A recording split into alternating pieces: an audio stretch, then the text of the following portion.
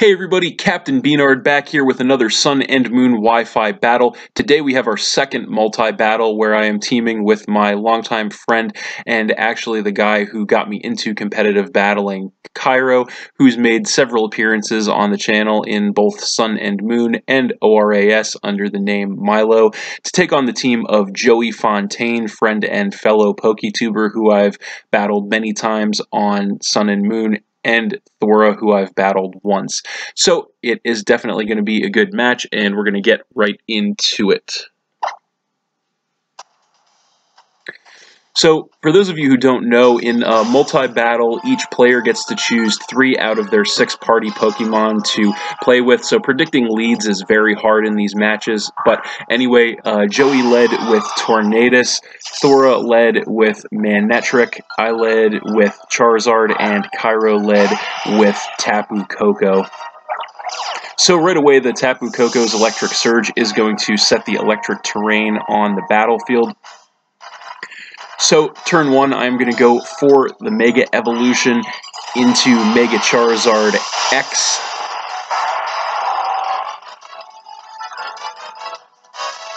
And Tapu Koko is going to go straight for a U-turn on the Manectric, which is going to drop that down by about a third, and also give him the mandatory switch. So Cairo is going to come in with Nihilego.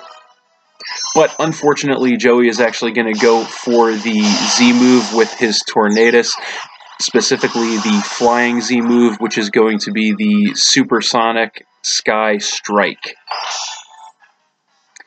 So, unfortunately, he actually targeted me with that, so there is no way my Charizard is going to be able to survive that. So, that is going to be more than enough to one-shot me and drop me down to 2 Pokemon, unfortunately, as the Manectric is going to go for a Flamethrower on the Nihilego, which is not going to do too much of anything there. So then I'm going to come in with my Muck, a Lowland form, of course, and the Tornadus is just going to go for the knockoff on the Nihilego, dropping that down a little below half, getting rid of the Focus Sash. Doesn't really matter, though, since it was already broken. The Manectric is going to hit me up with a Flamethrower, dropping me down by about a third, and then the Nihilego is going to go for a Sludge Wave, going to knock out the Manectric and drop Thora to 2 Pokemon. Also going to take the Tornadus down by about a third, which was good.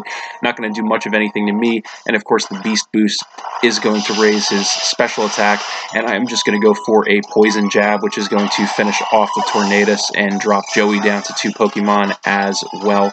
And then I'm going to regain a little bit of health with the Black Sludge. So then Joey is going to come in with his Charizard, and Thora is going to come in with Swampert. So, Joey is going to go for the Mega Evolution, actually, on his Charizard into Mega Charizard Y. And, of course, Drought is going to activate to turn the Sunlight harsh. But, luckily, Cairo's Nihilego is going to outspeed everybody on the field, go for a Power Gem, and that is going to be more than enough to one-shot the Charizard and drop Joey down to just 1 Pokemon. And then he is also going to get another Beast Boost to raise his special attack even farther, but that is not going to matter, because the Swampert is just going to go for an Earthquake. And unfortunately, that is going to be enough to take out both my Muck and Cairo's Nihilego and drop me down to 1 Pokemon, Cairo down to 2. So, Cairo is going to come back in with Tapu Koko, and Joey is going to come in with Venusaur, and I'm going to come in with my Greninja. So, unfortunately, because the sun is up and this Venusaur must have the Chlorophyll ability, so that is actually going to allow him to outspeed everybody, go for a Giga Drain, and actually one-shot my Greninja, which is extremely unfortunate. That is going to actually eliminate me from the battle, making it a 2-on-1 situation versus my partner Cairo. So he is going to go for a Grass Knot, which is fortunately going to take out the Swampert and drop Thora to just 1 Pokemon. So then Thora is going to come in with the Altaria, which does have the Cloud 9 ability. So Cairo's actually going to switch the Tapu Koko out here, probably predicting the poison move from the Venusaur into the Garchomp. And Thora is actually going to go for the Mega Evolution here into Mega Altaria.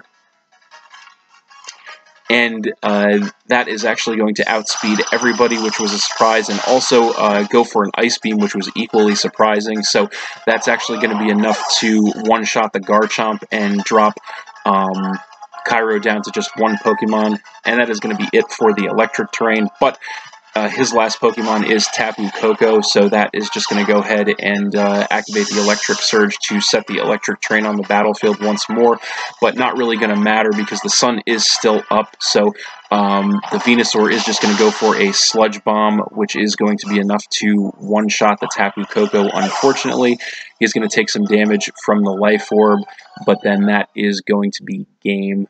So, we ended up losing this one to JoeyFontaine and Thora.